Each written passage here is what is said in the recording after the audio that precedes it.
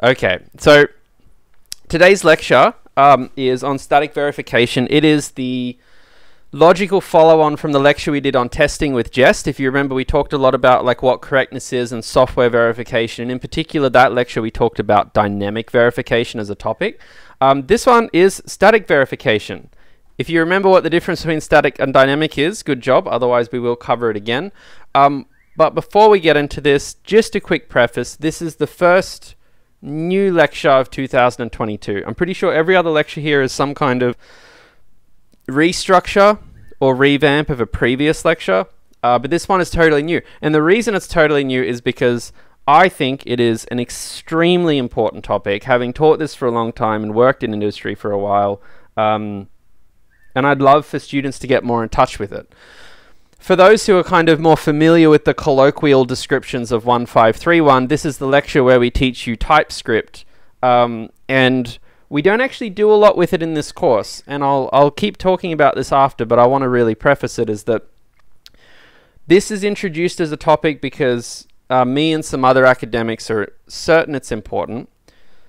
We make you kind of use it for the project, but we literally make you use it in like the most minimal way possible. Like you can kind of not know most of it. You can know very little about this topic and get by perfectly fine. And it's by design like that, because when we introduce new topics into a course, it's really good to just kind of let them exist for a while, and we spend a few terms just feeling how students respond to it, which helps us know where like that's a little bit miserable, that sounds really interesting, and that was valuable for them. So point is, you're going to get a little bit confused in this lecture. It's pretty natural. It's taught much earlier than we expect you to worry about it, because you don't need to worry about this until week 4 in the labs and week 5 in the project. So do your best to follow along. If you understand it about 40% level, it means you're like dead on the money. You're going to be okay. If it's less than that, you'll figure it out through the labs. And if it's more than that, you got a big brain. So, you know, good job. Static verification. I was really excited by this idea once when someone explained to me that you could write a piece of software that was compile time provably correct. And what that meant was like, if you could compile software, that you could compile software that in theory the compiler, or say GCC in the context of C, it would know if you did everything perfectly, right? And that's really exciting because it means your code's bug free. Now, again, I mentioned this last week. It's a bit of an unattainable idea, but the principle still remains that the best time to improve safety is before it's okay. Yeah, safety. Yeah, it's actually a phrase we used to have in SunSwift, funnily enough. Every time someone did something safe, someone would say safety quietly to them. So the best time to improve software safety is before the code runs. So if you can get as much like debugging, as much testing as possible away from Jest, so to speak, and towards like the compiler, which you probably don't have a sense of with JavaScript, but think about it like GCC, then good. That's really good for you. We're going to talk about what type safety is, which is the main way we're going to be looking at static verification. We're going to look at TypeScript as a language and then go through a bunch of examples. I mentioned to you early on, particularly last week, let me find a code example, that if you go and look up all the lecture code, you will see that all of the lecture code sits in these three folders, which is M0, M1, and M2. And M0, again, we mentioned is like your week 1-2 lab and some of the early lectures. M2 is like a couple of lectures next week. And then M1 was a couple of lectures next week. M2 is like all of our lectures from now on.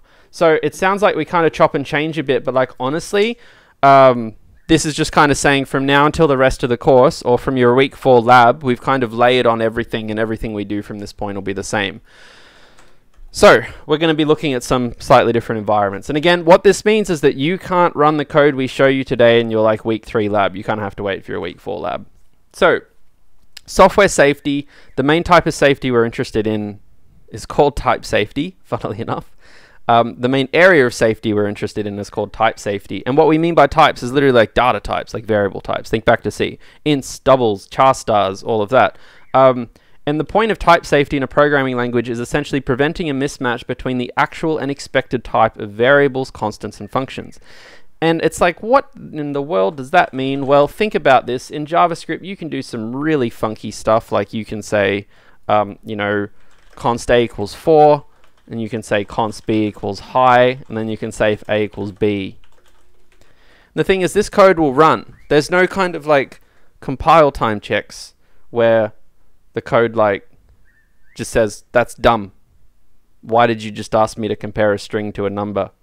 Whereas if you were to do this in C, right, and you had down here in C, char star B equals high, and you said if A equals B, you know what you get in that instance is some kind of compile error that says something like, oh, you know, cannot... I mean, what error do we get? Let's play around with it, right? We all know how to program in C. So say we've got a program here, we don't even need... Wow, that coloring is not very useful. So say we have like some kind of int main, and we have a case here where we just kind of check if A and B are equal. You know, and if A and B are equal, we'll just return 0, otherwise we'll just return 1. Pretty simple program. Yeah? I'll just put it out here. There's the program. Now if I go and compile that correctly, there we go. Warning: comparison between pointer and integer. Compile time. This program has not run yet because there are some type safety checks that exist within JavaScript that stop us from doing silly things here. And this is great. That wouldn't happen in JavaScript, right? JavaScript, it would just run and give an output and potentially have a bug. So an example of how these type safety checks statically improve our life is right there. Now, if it wasn't already obvious, C is type safe, as types must be declared and the compiler will check that types are correct. You've just seen a demonstration of that. JavaScript on its own is not type safe though. It doesn't just work type safely. It doesn't work safely with types out of the box. This doesn't mean that there are no types in JavaScript. This is kind of like a common, I think, misconception and expression, and I think in programming, knowing how to communicate is really important. You couldn't say that JavaScript has no types. JavaScript does have types. It's just, it's a loosely typed language, dynamically typed, and it's not type safe. So things are a string or a number or something else. It's just that JavaScript doesn't really care. If you try and compare a number to a string, it's like, yeah, whatever. Yeah, let's do it, see what happens. So whilst everything has a type, the type is not actually known until the program is executed. Whereas in C, kind of the way the compiler has to run is that every single variable in C needs to know what type it is before it runs. There isn't a lot of kind of what you'd call like dynamic polymorphism, big words in the program. So we like type safety. It's good for us. It makes our code work better. But what do we do about JavaScript not having it? We've just said that it's important, but that it doesn't exist in JavaScript. So, well, in the absence of it, we do what we were doing last week, which is we start testing software dynamically. Oh God. And we do this by catching issues at runtime. We do this by writing jest tests, you know, pretty reasonable. We go and write some jest tests, and those jest tests will test our program, make sure it works, but we'd rather check it statically like we do in C. How do we do this? We need a way to check it, and that's where TypeScript comes in. TypeScript is a funny little thing. I think what's hard about explaining what TypeScript is that most of you have an impression to date of like you have a language like C and you have a language like JavaScript, and languages are very, very different things. The way to think about TypeScript, I think, at the simplest level is that TypeScript is a different language to JavaScript that just looks extremely similar to JavaScript, and it feels pretty much identical to JavaScript. So imagine, you know, it's like it's like copying and pasting someone's assignment and changing a few things, you know? Think of it like a bit of a plagiarism of JavaScript, but you added a few extra lines to feel smarter than your friend. And it's a language therefore built on top of the JavaScript language, and it's really just JavaScript with a few little extra elements to it that helps you actually check the types of your program. The funny thing about TypeScript that makes it a bit weird to use is that it actually, what it's really actually doing is that it's a language that checks the types of your program, and if the types are good, it actually goes and kind of quietly runs normal JavaScript underneath. And that's why we shouldn't think about it as like a totally separate idea, because it's really a wrapper around JavaScript. In other programming languages like, you know, Python, we have libraries like MyPy. So the way to think of TypeScript is different to JavaScript, looks the same, and its whole job is to simply be like the bouncer for JavaScript, you know, something in front of it that you can code in and there's just an extra check at the start. You know, and Tony says, are all languages allowing us to declare types type safely? No. Some languages don't have inbuilt type checkers, some languages do, some languages have weak ones. C is actually a very weak typed language in a way. You can't actually do a lot with types. We'll show you this through TypeScript. Like C is a much more strongly typed language than JavaScript, but TypeScript is probably a much more strongly typed language than C, which might be a bit of a weird concept, but we'll see that with some examples. And what you see here is, here's actually a piece of TypeScript. It's a very simple function. It looks like what we've seen before. We've got a function called sum, you know, which takes in an A and a B, and it sums them it returns them, and then we console log the calling of the sum function. The one thing you'll notice that is different from what you've seen with normal JavaScript is that we've actually got these two annotations here, which are colon number and colon number. And it's actually a little bit like C. Like this is not a new concept to you, right? Like if you wrote a C function like this, you know, you'd write a C function that's like int sum, int A, int B, return A plus B. You know, like you're pretty familiar with this as an idea. You know, so the way we're annotating the type is just slightly different here. Instead of saying int A or something, we're saying number. And it's like, what is number? Well, number's like kind of an integer or a double. If you think about it, it's just like a different type system. It's just a way of saying, you know, something numeric, something that you could kind of sum. So that element's a bit different, but we're just annotating. But besides that, it's normal JavaScript. It's not a totally different language. It's just JavaScript with this annotation. But the question is, how do we run this? Because we have a problem, and I'll show you this if I am... Sorry that I don't have the terminal up already. I was fixing the little lecture-y thing. If I go into M2 source and then I run this piece of code, 3.3 mycode.ts, right? Which looks like JavaScript. It's a little different, and it's got a .ts for TypeScript instead of .js for JavaScript. If I go and run that, you see that Node, when it tries to interpret that, when it tries to run that code, it says unexpected token colon. That's because Node, the normal JavaScript engine, is just like, what in the world is that? That's not part of the language. And that's why it's a separate language, actually. Like, that's why TypeScript is a separate thing. I'm very confident that they're working towards a solution where these are less of two ideas. I guarantee you in 5 years, you'll be able to run this code with Node, because TypeScript's extremely popular. Extremely popular. So... and who wouldn't want the ability to optionally add extra type checks to your program, right? It's just kind of like a win-win. It's just like what I said last night, or Monday night, sorry, is that sometimes JavaScript moves so fast that it just takes a while for things to catch up. So rather than like the main community, the ones that kind of manage Node, integrating this, there's these kinds of side projects. There's side projects everywhere, all the time, and most of them die because they're terrible.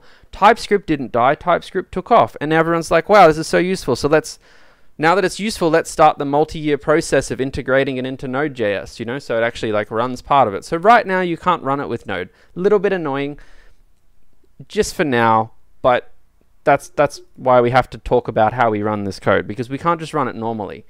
To run TypeScript, we actually need to install dependencies like Jest. You know, think about Jest for a second. It is JavaScript, but it also looked a bit different to JavaScript, didn't it? It like really is JavaScript, but like it felt like a bit of a semi-pseudo language, and we needed to like do a dev dependency install, do an npm install of Jest.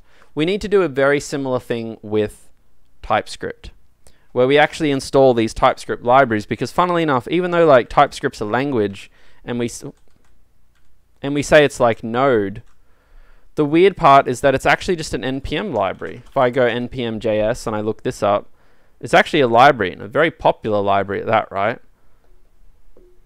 34 million downloads a week. Oh my god, that's a lot, right? That's a lot of downloads. 36,000 dependents. Oh my god. Okay.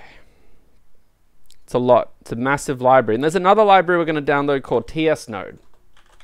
Now, TypeScript is the actual kind of core library that allows us to check types. Allows us to actually, you know, interpret the code as you see it.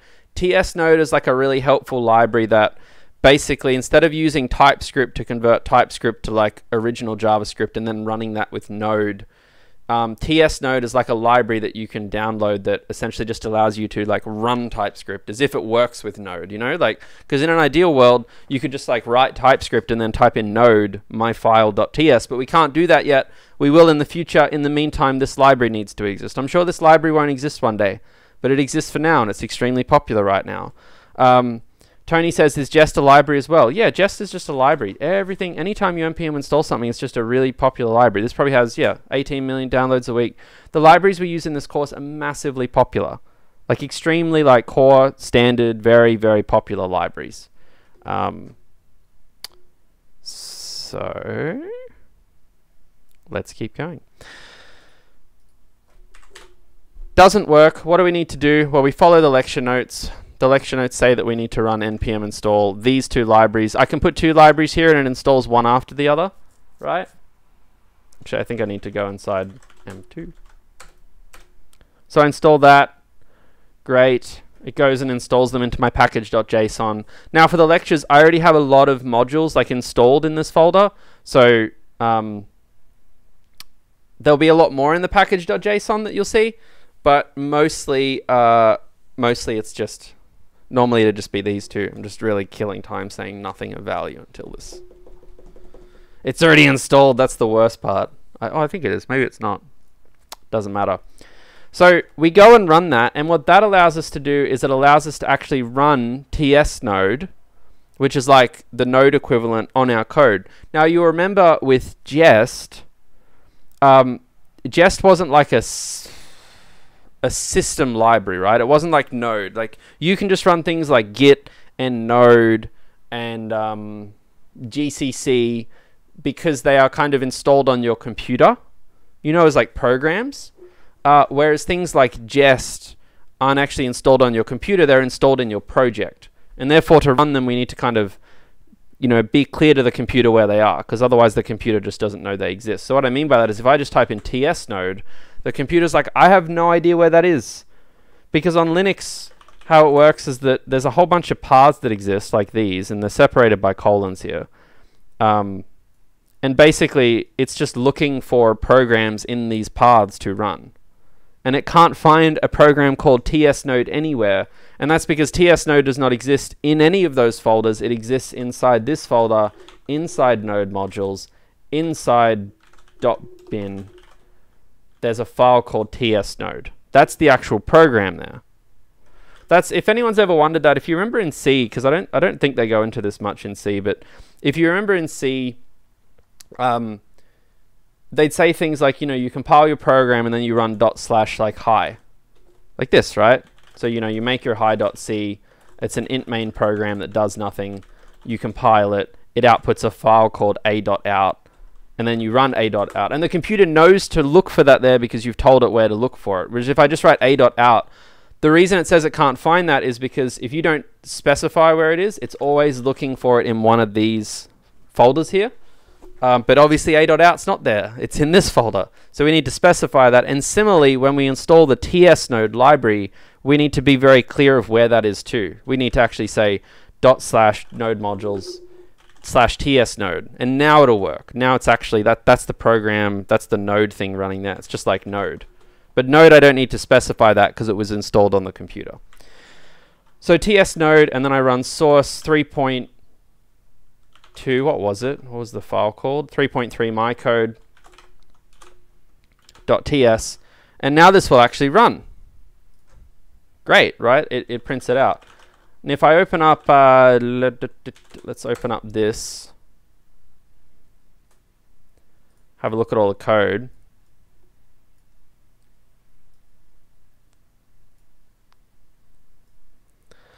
If I go inside the source folder here and I look up my 3.3 mycode, that's all it did there. It ran that, oops. It just ran that code. So like I can run TypeScript like I can run JavaScript. It's a slightly different language that has a slightly different way of running it. It's pretty easy, pretty manageable, nice and simple. And you might be thinking, what's the point? Let me just double check here. Yeah, you might be thinking like, what's the point of TypeScript? Well, the point of TypeScript is that unlike JavaScript, I can actually write code now that will protect itself from silly things like this. This will fail. See here, argument of type string is not assignable to parameter of type number. So our code is actually protecting itself before it even ran. We have improved the static safety. Remember, static means before it runs. We've improved the static safety of our code because if I create the same file that's just called 3.3 mycode.js, right, and I get rid of this thing, and I just run it, right, with node source / 3.3 mycode.js, it runs, and it tries to add them together. But that's weird. That doesn't make sense. What if I don't want Java, if I'm writing a library and I want to create safe software, I don't want to allow someone to put in BS into my function. I mean, 1a is like a number. That's the worst part here. You know, it's not even like I passed in, let's look at it. You know, how do I do? Is it type of blah? I think so. If I run that code, it's a string. You know, what happens if I add 1 and 3? I get 13. You know? I don't want that. Now you could say that, all right, Hayden, fair enough, but that just sounds like a stupid programming language, right? Maybe. That's definitely true to some extent. But the principle still remains the same at scale, right? This could just be a bad example, potentially. It's a simple example, but we want to prevent that. And TypeScript helps us prevent that because we can annotate code, and there's a static element of running the code that happens before it runs that says all this code needs to actually make sense.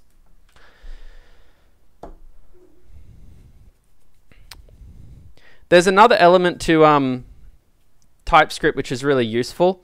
There's kind of two key commands that we deal with in TypeScript. One of them is tsnode, and the other one is tsc. And tsc is, I get this wrong every time. I think it's the TypeScript compiler. Though it might be TypeScript. Yeah, I think it's TypeScript compiler. Hope so. TSC is the actual thing that does the TypeScripting. tsnode is actually just a little wrapper that does the TypeScripting and then runs it as node. And this is just to give you some kind of background here of like how this works, is that I normally don't run this, but let me try it out.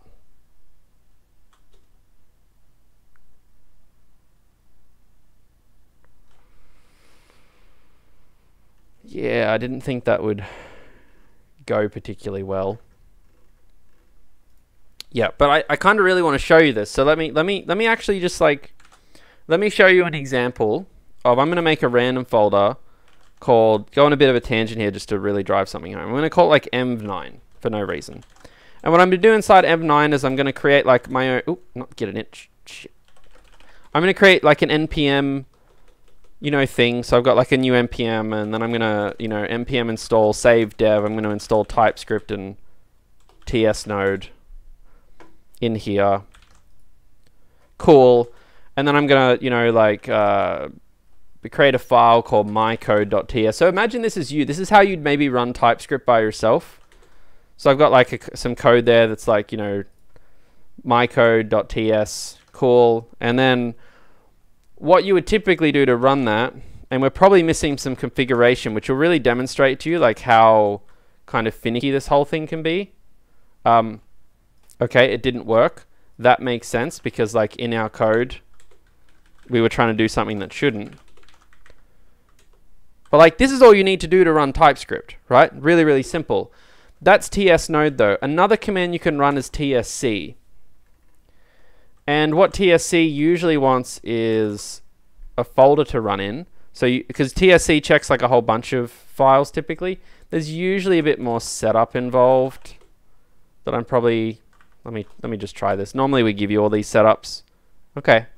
If you run tsc, what it actually does is it checks all the files in your kind of folder, if you've set it up correctly, and it makes sure that they're all type safe. It doesn't actually run anything, because it's a bit like GCC, right? When you write code in C, there's two steps. There's the compiling step where we check it's okay, and then there's the running step. So in reality, what's happening is that there's a program called TSC, the TypeScript compiler, that goes and compiles your TypeScript into something that Node can run, and then we run it with Node in those two steps. And the TS Node thing we saw before is just, again, I'm just reiterating the same point, it's just a shortcut method where they get combined into one step. Whereas this is just checking the types. And you can see this, right? I'll show you this, it's quite interesting. If I open up the code in this folder, and what I'm showing you here, you don't have to do much, so don't stress, I'm really giving you some theoretical background. This is it here. When I run TSC, it checks it, so watch what happens if I put an error there. Watch what happens if I put an A there. TSC will fail. It's not trying to run the code, it's simply trying to compile it. Right, like this. When it, just like normal GCC, if you don't have any errors, it'll just come back and say, all good, no issue, let's keep going. And to give you like the full understanding of what happens here, and this is again very theoretical, I'm just giving you background, how TypeScript actually works is when you run the ts node command, it runs TSC, which outputs some JavaScript that looks like this. This is what you might call like compiled TypeScript. It just outputs JavaScript, and then it runs that JavaScript.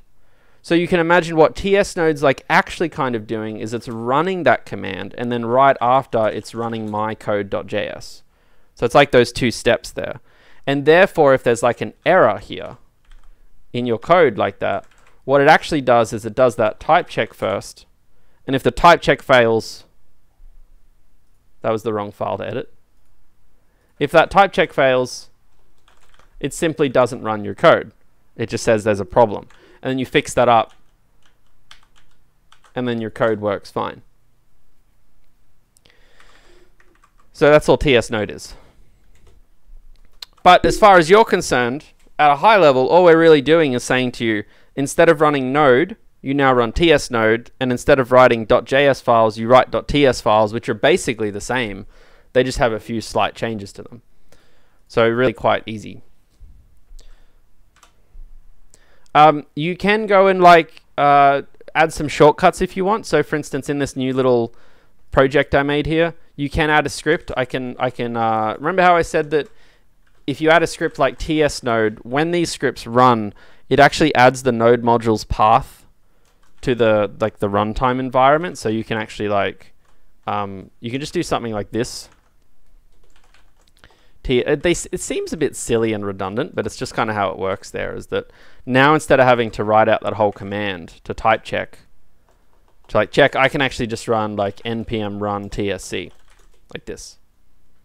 And that'll run the tsc command. And similarly, I can now run npm run ts node on mycode.ts, and it will just run it. You know, so we've really reduced this to something that's not that different to what we're already doing. Okay, let's do a slightly more complicated example. I've got this, let's go back to our other, actually I might need to keep copying code across here. Let's go, because it's easier to run it in a small environment. So if I have a look at this, I've got this piece of broken code, right? And I'll call this one like broken.ts. And you can see here, fairly straightforward function called manyString. We've already seen something like this. It's one of our previous examples. Where all we're really doing is taking a string and multiplying it, kind of like concatenating it to itself many times. But there's a bit of a problem here, which is very, very easily picked up on with TypeScript, which is that it expects a number, which is the number of repeats, and then a string of what to repeat. But in this particular case, we've given it to it the wrong way around. And this is a great example of where, you know, TypeScript can be really helpful, because if I try and run broken.ts, it actually won't run, because it's like, hey, argument of type string is not assignable to number here. And I'm like, oh, I need to swap them around. But again, think about what would happen if I had this in JavaScript. So let's say broken.js. Let's write some JavaScript for it. Remember, JavaScript's really similar. It's basically the same thing, just without the type annotations. So now instead of running that, I run node broken.js. Oops, wait, why did that? Yeah, I run node broken.js. See that? This is the problem. This is like the whole problem with software. Like, this is why we talk about software safety, because this program didn't crash. And there's a whole hierarchy of bugs which we haven't really gotten to, and it's like, you know, there's this idea, ironically, that compile time errors are the best errors because they're so like in your face. And then runtime errors are kind of the worst, like a divide by 0 or a tan of 90, because you don't know it's a problem till the program's running. And then the actual worst kinds of errors are what you call, you know, like logic errors, undefined behavior, which is where the program seems to not crash. This program didn't crash. It just ran, and it gave us a strange output. And this isn't good. This isn't good for us at all. Because now it's like it seems to work, but it didn't. It's fundamentally screwed, because what actually happened here was we passed in hello to repeat, and then we passed in 5 to string. And like, what happens if you try and do a loop where I is less than repeat? You know, it's just not going to behave. It's not going to like it very much. I'm not sure why the stream is buffering. I have fairly strong signal right now, so maybe it was just a second, but it seems pretty stable at the moment, so let's hope it stays that way. So yeah, fairly simple code there, and similarly, if we have our broken.ts, we can just run npm run tsc to actually, you know, make sure that it behaves, and it says, oh, you've got that wrong, and you're like, oh, good spot, thank you, TypeScript. I appreciate that. Runs again. Good, everything's fine.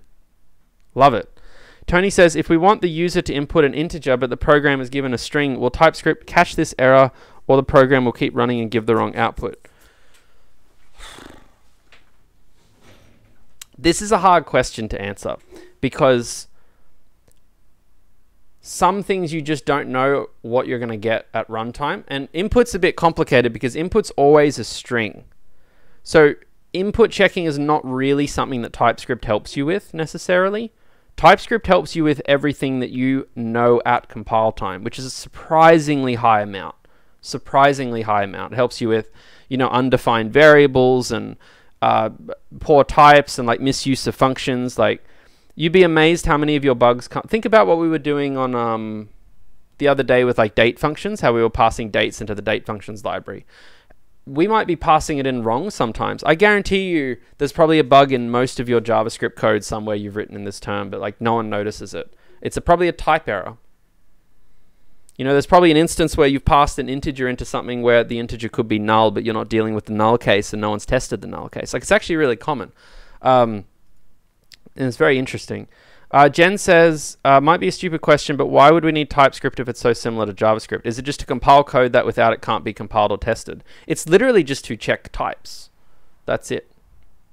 And there's a few things it does, which is kind of useful, but it's like, it's predominantly there to annotate your code with types, so that when you write big complex pieces of code, and then more importantly, when you use other people's code, like when you use other NPM libraries, that you make sure you're always passing in the right thing that it's expected. Derpy says, does that mean JavaScript could be less secure than other languages, as intentional poor inputs could mess up a program? Yes. I mean, I don't know if I'd like... Secure is a hard one, because you can kind of like... Security's... I want to come back to saying it's less safe. We use this term safety to describe software that could be accidentally misused. Of course, there's probably some more vulnerabilities that exist, because, you know, it's less strongly typed, but it's the bigger issue is that JavaScript is definitely less safe than a lot of other strictly typed programming languages, as accidental misuse could easily mess up a program, and you will not realize that you have accidentally misused it, you know, until it runs. And that's the problem with runtime. Remember how in the dynamic verification lecture we pointed out that testing, dynamic testing with Jest, is identifying bugs. It does not remove the presence of bugs, it identifies bugs. So what I'm saying is, in the labs you write, there could be bugs in your code that you don't realize, but TypeScript will pick up on, because it's very easy to pick up on type matching errors and other things.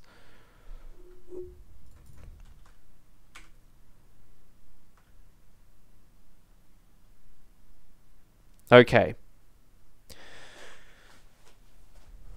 I think it's a good opportunity to kind of just very quickly pause here, and I'll remind you at the end, because last term we had a lot of misunderstanding with this, but the way we integrate TypeScript into your project is actually really light, in the sense that what we actually do is that the way we've set up your project for like week 5 and stuff, when this comes into it, is that when you run your TypeScript code, we actually tell TypeScript to like ignore most problems, to just like forget about it. But we tell TSC to look at them. And why we do that is because we want you to be able to like work with TypeScript, run it, but if your code doesn't work with TypeScript, if you've got type errors, we don't actually want it to slow you down. So what I mean by that is, like, if you have some type errors in your code like this, right, the way we will set up your project is so that when you run npm run ts node on broken.ts, it will actually run fine. Like, it won't actually give this error. We've set it up so that it just runs it normally, because it can actually ignore that. Like, I'll show you. It's like TypeScript ignore error. I don't know. What would you say? TS config ignore type mismatch? I don't know. There's some it won't ignore. There's some pretty obvious ones it won't ignore. And to be honest, maybe that's not a good example, because like none of you want it to ignore that, right? None of you want it to ignore that. That's something you should be like, thank you, TypeScript. But there are sometimes annoying errors. I'm actually going to come back to this example, because I think as we get further into some of the other pieces of code, it'll be more immediately obvious like what I'm talking about, and I'm probably just speaking very abstractly. So let's keep going. How to TypeScript. Okay, we're going to start looking at some examples. Types are added to programs simply by putting, or typically by putting, the type name after a colon. We've seen that in the first code example. When we define a function, the parameters typically need to be typed explicitly. That's one of the most common places that you put types in with TypeScript, is in function definitions for the parameters. In this case, we specified that both A and B were numbers. One thing that's interesting about TypeScript, and it's very good at this actually, as a language, it's quite powerful. TypeScript does not require you to put types on everything. It will infer types. That means it will guess types where it knows it can guess confidently. And guess is not even the right word, because it implies that it could get it wrong. It will derive the types deterministically if it can. Otherwise, if it can't, it'll tell you. So if we say take a simple program like this one, this function hello here, right? I'll create a new file called blah, blah.ts, right? We got name, string and stuff, but if I say here const first name equals Hayden, what I don't need to do here is to say string. I could do this, right? Because remember that we're saying types are just added after the names of particular names with a colon. I could do this and it would kind of work, right? If I ran like npm run ts node blah.ts, it'll run. It doesn't print anything out, but it'll run fine. But if I don't have this here, it still works fine, because you got to think, imagine being in the brain of TypeScript. It's like, TypeScript's like, what type is name here, right? So if someone, let's imagine that you're TypeScript and someone gives you this function and they say, yeah, figure out what type name is. Is it a number? Is it a string? Is it one of many other types? It's like, I don't know. How are you going to figure that out? Whereas if someone comes along and says, hey, I've got first name, it's equal to the string Hayden, TypeScript's like, well, I know it's going to be a string. So it's got a very powerful type inference system, which means that you don't actually need to derive too much, which is really good. And it's also why you don't need to specify what this function here returns. Because you can specify the type the function returns, but you rarely need to, because TypeScript will look at that and say, well, or if let's say I'm actually returning something, it'll be like, well, he's returning name, and name is a string, so I think he's returning a string. Or if it's like, well, he's returning name plus A plus B, well, if I add a string to a string to a string, I get a string, so I must be returning a string. So it'll figure a lot out for you, which is very, very handy. Let's look at some actual examples of what you can do with TypeScript. Let me just click ahead a couple of slides to make sure I know how much we got to go. Because this will run We might take a break in the middle. This takes up a little more than half of the lecture. So lots of examples to go through with TypeScript. And I'm actually just going to go and copy a lot of them from the env2 folder. Cool. Where are they? Why can't I see them? That's rude. Let me try and fix this up.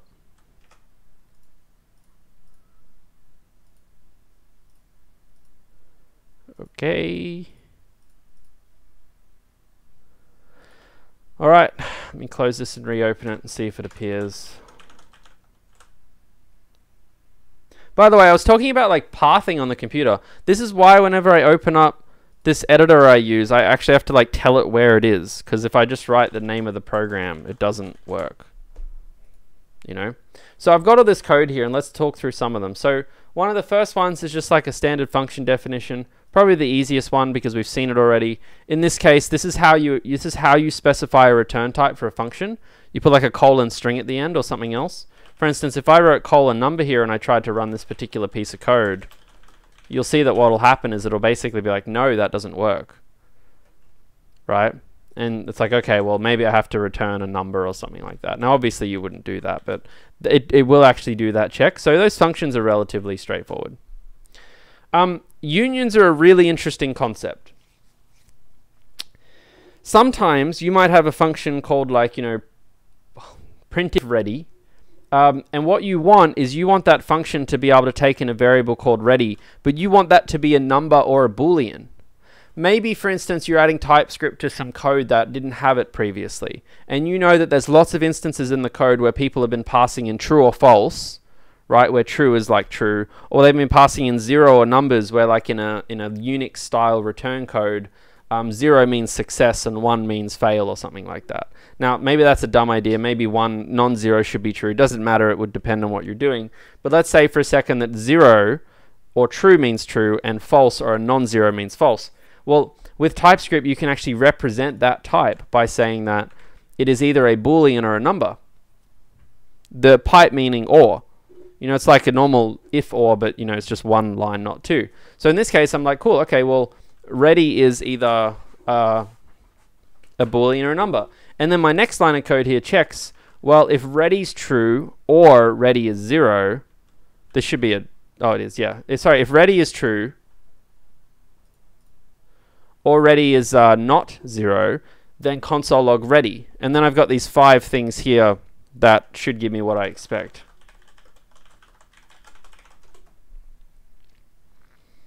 Ready, ready, ready, ready, right? Because most of these are... Oh, sorry, I said that wrong before. I said if it was 0, it's true, but it's actually if it's non-zero. Now this is weird, because it's printing out 4 readies, but I would have thought it only prints out 3. Maybe I didn't notice this. There was a problem with this code last time. Okay, so false. Why did false say it's true? Oh, because it's not 0. Oh, well, that's very...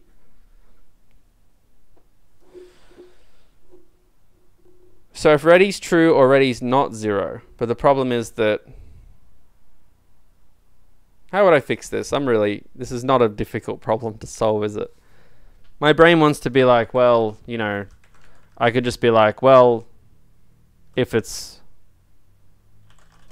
truthy, and that, I think that does solve it, but maybe there's a more elegant way of doing that. I don't know. I'll leave that alone for now. Let me just make a note of that code example as well.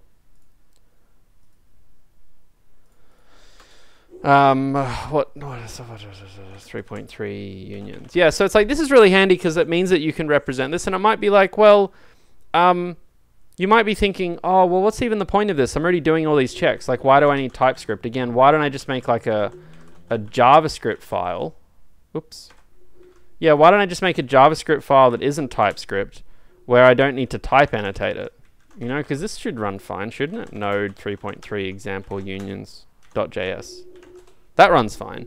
Yeah, but the problem is that like what it allows you to do is it allows you to start doing things like this and pass in empty strings and like arrays and like you just don't know sometimes. Like it it adds a level of comfort, because obviously now this all succeeded, right? This is the problem. You didn't think people were going to pass in strings, did you? And it's like, okay, sure, you could filter out strings. You could add more checks here. Like I could say, you know, if type of ready is equal to a string, then, you know, like return. There's a lot of things you could do, but the whole point, again, think back to the very beginning of this lecture, is we said that the main objective is to, where possible, move your safety checks from dynamic to static. You want to move it away from jest and move it towards TypeScript in an ideal world. You know? Because, well, well, it's just more convenient, frankly. It's the massive part of it. Dynamic tests are kind of painful to run. Like, you figure them out later. You don't really want your code as much as possible to be dealing with edge cases during the running. Also, like, what do you do in this case? Now you have to define the behavior if someone calls it incorrectly. Are you going to throw an exception, which we'll talk about later? Are you going to return null? Are you going to crash the... You know what I mean? It's like, it's more inconvenient to do it that way. So instead of doing that, we prefer to do what we do with TypeScript, where now, if someone comes along and adds that, the running of TypeScript will be like, oh no, there's a problem. There's a problem. There's a few problems. All of these arguments are not assignable to the expected type. So that's unions. Unions are really helpful when there's like, you actually need to take in potentially 2 different types for something, or multiple types. There's also lists, because sometimes our types aren't always booleans, numbers, or strings. Quite often our types are going to be lists or like arrays of things. So if we have a look at, when I say lists, it just means arrays. Lists and arrays are kind of used interchangeably here, which is I have a function that takes in an item and it creates 10 of them and it returns that. So for instance, if I run, you know, console log create 10 list of A, you know, let's see what this program does. npm run ts node 3.3 example lists.ts runs. Yeah, it gives me an array of 10 items. But what if I want this to work for like strings and numbers? Well, I already did the union thing, which we did before, which was really helpful. And maybe I could add more if I wanted to, like we could do booleans as well. So now TypeScript will accept a few different things. Oop. Oh yeah, obviously that wasn't going to work, but we'll fix that up after. But the thing is, and this is one of the examples in TypeScript where you do actually need to define something, is that if you have code like this where you have an empty array, right? This might seem mostly okay, and I actually think it'll let you do this. It does let you do it. But if you have strict TypeScript on, which most kind of organizations you deal with will, the problem is that when TypeScript tries to derive what's in this array, I'm pretty sure that I'll show you. There's actually a flag that we can add to TypeScript, which we actually have on for your like TSC checks, but like you normally in the project, this would succeed. Like what you have here would succeed. In fact, I'm pretty sure that we've set up your project so that you can pretty much for iteration 2, we've set it up so that you can pretty much just run normal JavaScript with TypeScript, and TypeScript will just be like, I'm going to ignore everything so that it doesn't get in your way. But you'll see, like, what was I trying to show you here? Sorry. Okay.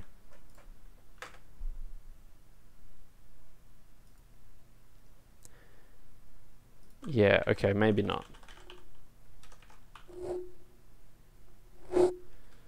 There's a bunch of, this is all like how TypeScript's configured that you don't need to worry about, but there's a whole bunch of like, I'm probably turning on the wrong check, but there's a check here that like makes sure that you declare something correctly. The point is that TypeScript here will look at this empty array and it'll be like, that sometimes might be really hard for it to figure out what type that ARR variable should be. So you can actually be more explicit and say, hey, this is actually an array of numbers. So you take a type and you wrap it in another type, which in this case is like array. But sometimes you need to take that further and say, well, obviously since the item that's in the array is a string or a number, the array itself is an array of strings or numbers, like that. You know? Super simple. And that works fine, and that's really helpful, and that's how you deal with arrays in TypeScript. Now, aliases are another interesting topic. By the way, this is actually really basic, but all this TypeScript stuff we're doing is like, this is like so far beyond most of what most of you will do in the course. This is kind of a little bit of fun, to be honest. So, you know, it's a lot, but it's not really that much, but there's a lot of few things. Most of you probably won't interact with half of this, but that's okay. Bit of fun. Now let's say I've got a function called create10list, and I want to pass in an item. Sometimes it gets annoying to like do what we did here, where we're always like string on number, string on number, string on number. So we can actually alias the types, a bit like a type def in C. If you still learn type def, some of you might have, some of you might not have. I do think they've removed them, where you can just literally say type list item is equal to string on number, and then use that. It's just like a variable, you know. You know how to program. It's just saying this smaller thing is equal to that bigger thing, so I can repeat myself more concisely. You will notice that there's actually two syntaxes in TypeScript for making arrays. One of them is array with the brackets, and the other one is what we saw before. You can either do arrays like that, which is kind of C-ish style, or you can do arrays kind of more Java style like that. Both of those work. Both of those are typical. Bill says type def's in COMP1531. That's right. It is in 2521. It used to be in 1511, but I do believe they've trimmed it out. But yeah, that's how you can do aliases. So aliases are fun like that. Optionals are actually really important. It's probably one of the few things that you'll find super useful. We'll take a break soon. I've got this function here called substring. And a substring function is a fairly standard function within programming, where it takes in a string and it takes in an index in that string to start and an index in that string to end. So it's like, it's essentially a way of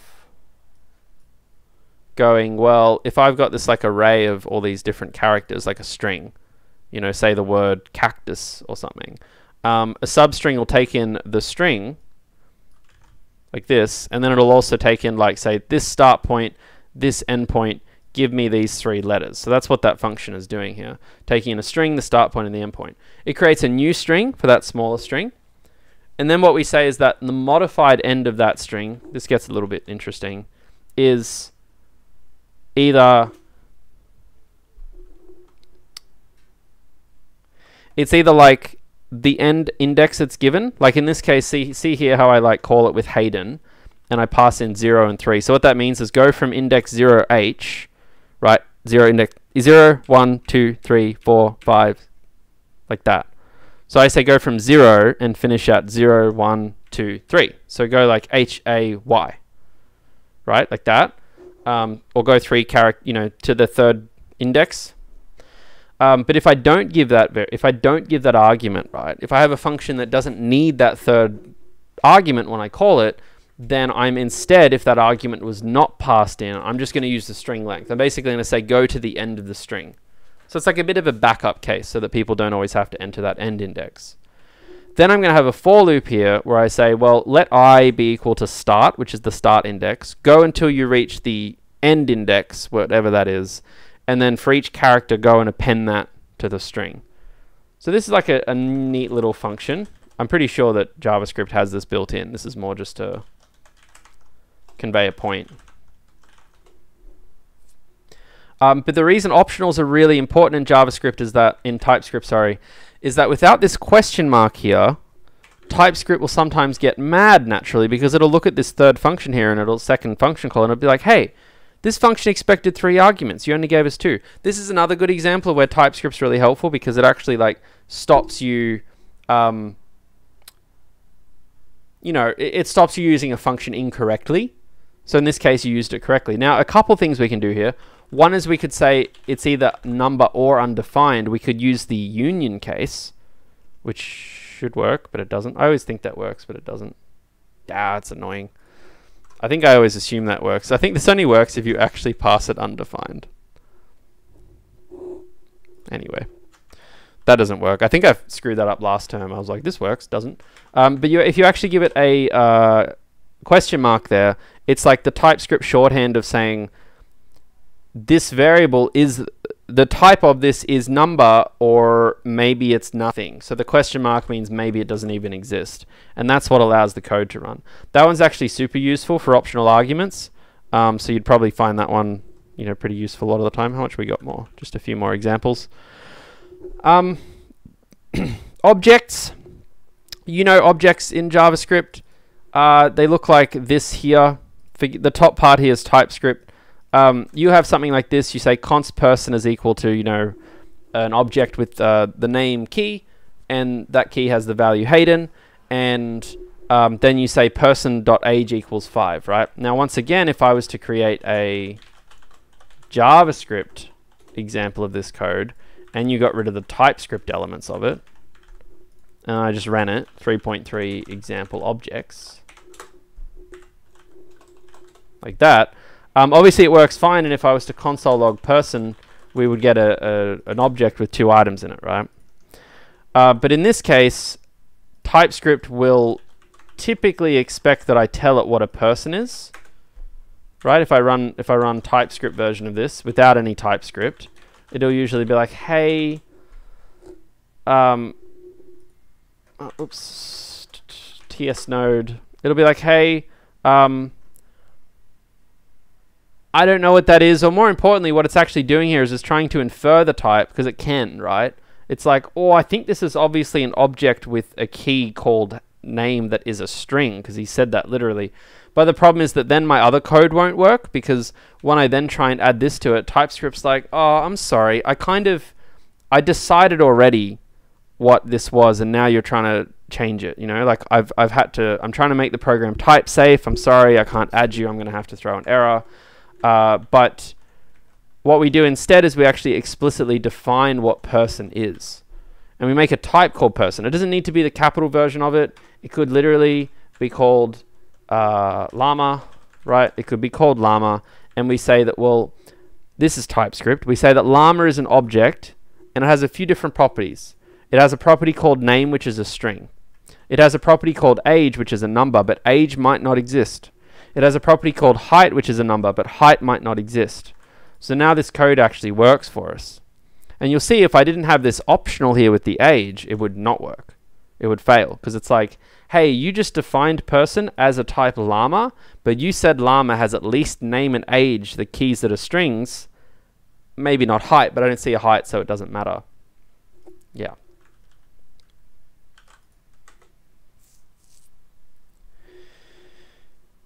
Cool. Literals are kind of fun. This is actually pretty useful for the project. It's one thing that you probably aren't familiar with from a language like C, but if you ever have an instance where, like, you have a function that takes in a string, but that string's always one of a very few set of values, you can actually use what's called a type literal, which is where you, and this is actually true for your project, this is what you do in iteration 2. No matter how many times I throw my fingers up, someone's going to ask on the forum, do we have to use TypeScript for iteration 1? And the answer is no, no, no, iteration 2, okay? You can answer them on the forum now when they ask. Is if I, instead of saying visibility is a string, I know that it's only ever going to be 2 strings. So instead of just saying it's a string, I can be like, well, it's actually, instead of being like visibility is a string, I can be like, well, it's actually literally either public or private, the string. And you can do the same if you want to, right? Like you could create a sum function that takes in 2 numbers. But let's say you only want that function to work on numbers that are less than 10. You could create a type called sum number, like this, an alias, right? But then you could also just go, and instead of that, you could actually give it a literal. You could literally just be like this. You'd be like, yeah, it's literally only going to be these 8 numbers. And then this is really powerful, because now when you call the sum function, it will literally only let you call it with those exact numbers. Now, obviously, I haven't had a use for the second case here. This is a bit of just a dumb example. The top case is pretty useful. But it will fail. It'll be like, argument of type 11 is not assignable to a parameter of type sum number. So this is what I mean by a powerful type system. I said at the start that C is not a powerful type system. It you know, I mean, it's not like bad. It's more just like there's a lot. This is a rich type system, and many other type systems are like it as well. And then the last thing is the any type. Very interesting type.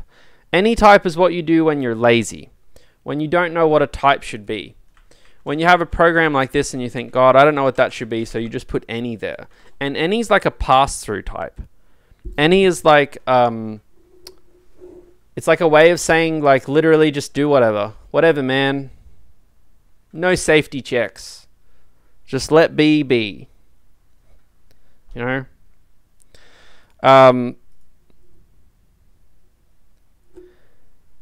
Yeah. That's it. There's some examples here. We could take previous functions we've worked on. Hello, substring. We could use any if we want to. Yeah, it's the this is fine meme, right? Like, it's the this thing. That's any in a heartbeat. It's actually really useful when you don't know what a type is because it kind of unblocks you. Normal TypeScript will actually throw, like, normally what would happen is that you would get an error if you use any. So I'm just running TSC now, which will actually check all the files in the folder. And it says there's a bunch of errors it's found. Oh, I think it's because it's created all these. Yeah, give me a sec.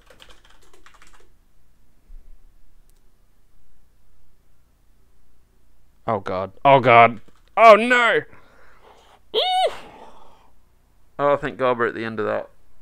I do this like once a week. I need to slow down. Oh, I hate Unix.